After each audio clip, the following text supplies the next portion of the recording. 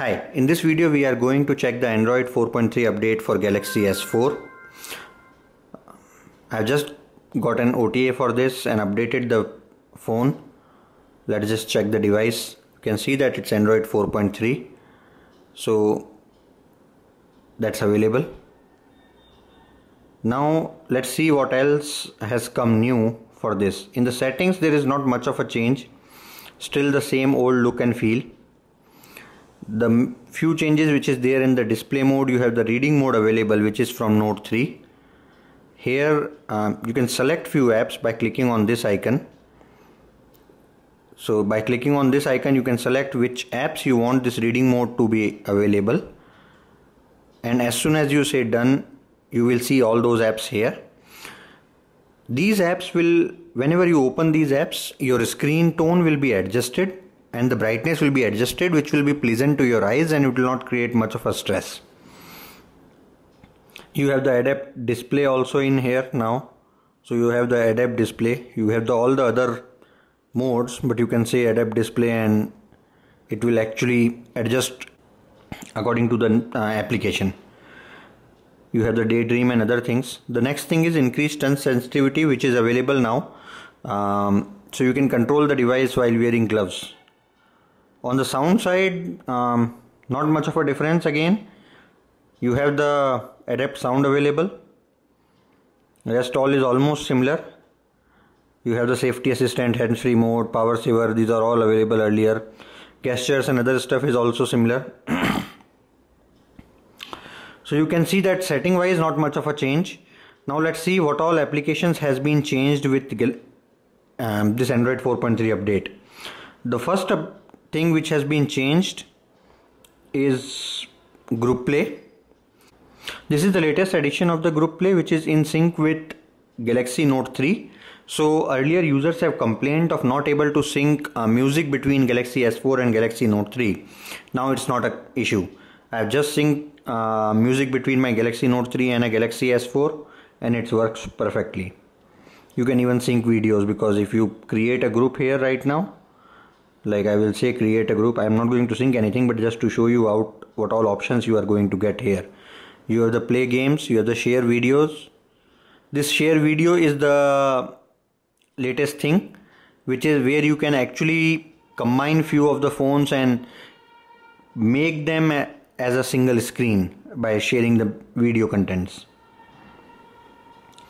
The next thing which is available with this is your internet browser, that has been now become a full window rather than the like earlier you used to have the status bar and other stuff down here and bottom, but now if you see, the browser is opening in the full window and you can actually browse through easily. It's still same kind of functionality, it's very smooth, running and everything is easy. You can see that all those things are happening. Even the functions like swapping over the air and other stuff is working fine. The another good thing in this is this window manager. Look wise it looks cool. It just flaps out and you will get all your open windows here, and you can just tap on any of the window to reflow the content on here. So that's one of the things. The other thing which is available is Knox, which has come out with Android 4.3 to Galaxy S4. This is actually a good application which can actually create a custom desktop or a private space on your mobile. If you use it for corporate and other stuff, you have to install it first and then you can create your password and account, and it will actually create a virtual mobile inside your mobile where your corporate accounts and corporate data will be saved. I'm not going to go through with the whole setup, but this is available with Android 4.3 now. Other than these, the main updates are, this is actually compliant to Galaxy Gear. So now you can actually use the Galaxy Gear watch along with the Galaxy S4 with this update.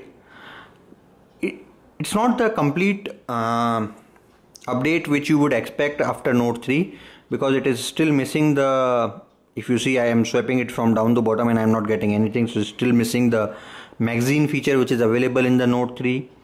It is still missing the S Note, which is specifically for the Note series devices.